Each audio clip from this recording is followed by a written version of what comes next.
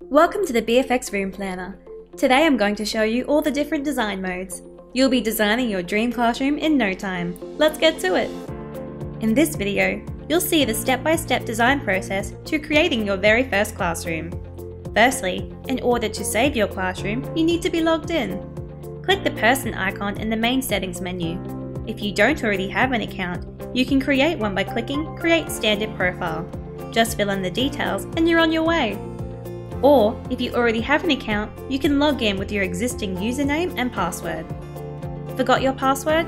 No problem! Reset it by clicking Forgot Password and put in your email address. A new one will be sent to you.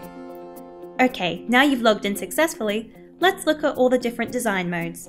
You can locate them in the top menu, right here. Start mode lets you create a new design or continue with an existing one. In plan mode, you create your floor plan.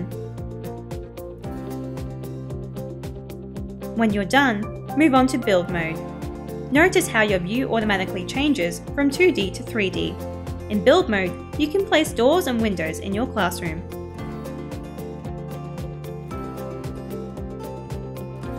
When you're happy, you can move on to furnish mode. From here you can browse through all the different furniture categories. When you see something you like, simply drag and drop it into your classroom. Next is decorate mode. From here you can add colour to walls or change flooring. Last is share mode. You can share your classroom with anyone by sending them an email with the link. Click Share by email and fill in the details.